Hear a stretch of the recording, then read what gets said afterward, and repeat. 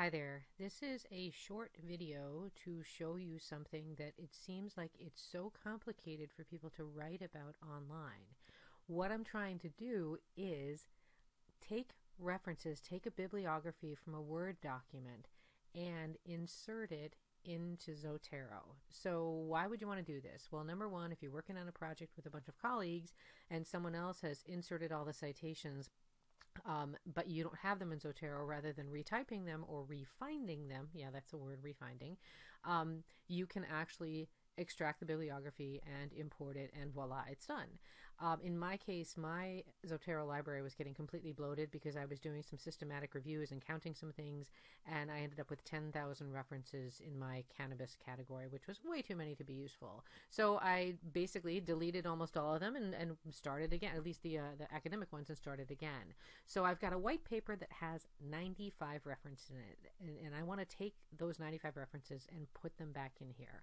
So what I'm going to do is I made a copy of my white paper just in case something bad happens. So you want to have a copy, you never know.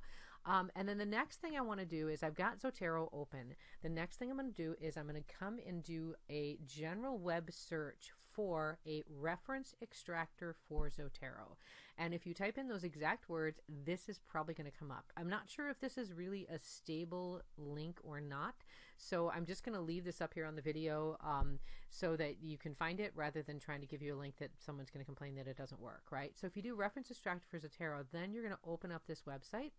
And when you open up this website, you're going to get inputs and results. And so this is a super duperly wonderful free tool. I love free. And what you do is it probably does a lot of fancy stuff. All I want to do right now is get those 95 references out of the white paper into my Zotero library. So I'm going to choose a file. Choosing a file here, and let's get the cat not playing with everything. And I'm going to come into my CBD hemp white paper bibliography. So this is the new document that I've saved. I'm going to click on open here. And then it's going to say I've got 95 references, 66 duplicates removed, which probably means I've cited multiple times in the same document. You want to tell it what your style is. And so I used AMA style for the paper. And whatever it was that you used, plug that in here. That's going to help it recognize things. Output format, this works perfectly fine, CSL JSON. So what I do next is I'm going to download this, and I'll click on download, and it's going to come up as ref extracts parentheses 1 because I already did this to make sure it worked before I made the video. So once I have that, I'm going to pop on over into Zotero. Here I am in my library. Then I'm going to select File, Import, and this is going to take me to a file. That's what I'm going to import, and I'm going to click on Next. And this is going to take me into my downloads, and here are both versions of the same thing. So I would click on this one here and click on Open. I'm not going to do this now. Well, maybe let's see what it'll take me into. Here we go. Copy files to the Zotero storage folder, link to the original location. I want to place these into a new collection.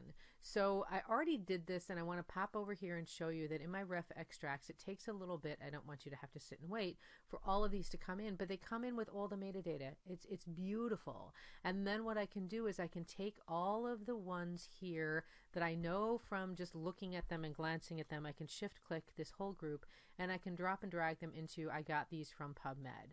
And so I'm going to escape out of that, and then the rest of these I remember came from general web searches, so this helps me figure out where, oops, got the last one here, where I got the remaining ones from general web searches. So now I'm actually getting my whole library back.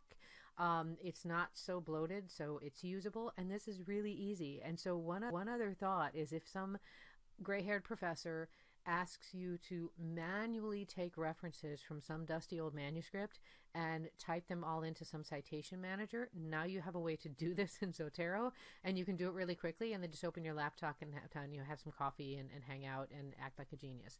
So I hope this was helpful, and I bid you happy researching.